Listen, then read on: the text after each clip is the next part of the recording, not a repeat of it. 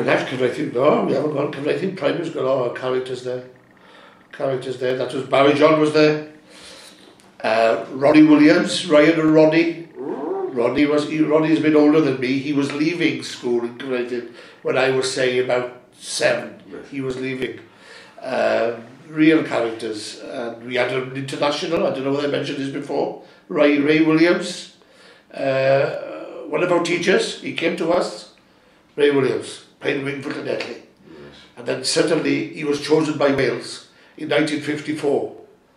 Now, gosh, I remember Trefor. I haven't said much about Trefor. Trefor was like a brother to me. We used to sleep in the same bed. He would go to Trefor, which was a college for people preparing for the ministry. Yes. And he would take me everywhere. My father was good, but Trefor would take me everywhere. And he would take me to the cricket, to watch the touring teams in St Helens, West Indies.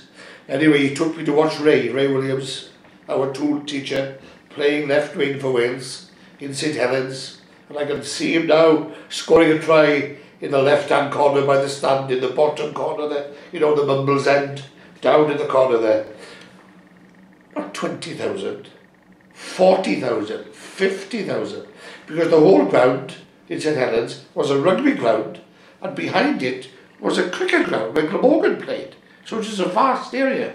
So if you were in the crowd, sometimes and unlucky to be behind the posts, you weren't just behind the posts, you were behind the cricket pitch, looking at the game in the distance, you know. And we had a school team, little team, isn't it? And Barry was there, you see. Barry was playing, and he was like a whippet.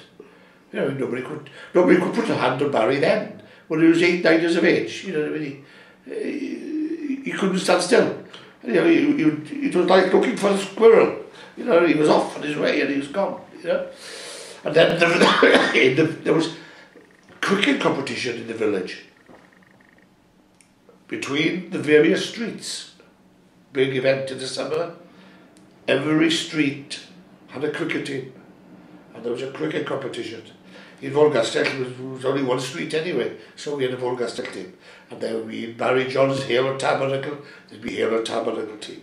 Then there'd be School Road, there'd be Hale Ysgol, there'd be Hale Ysgol team. Rosabonwen Road, Rosabonwen team. And it was like a one-day competition, you know. Great times, very good times.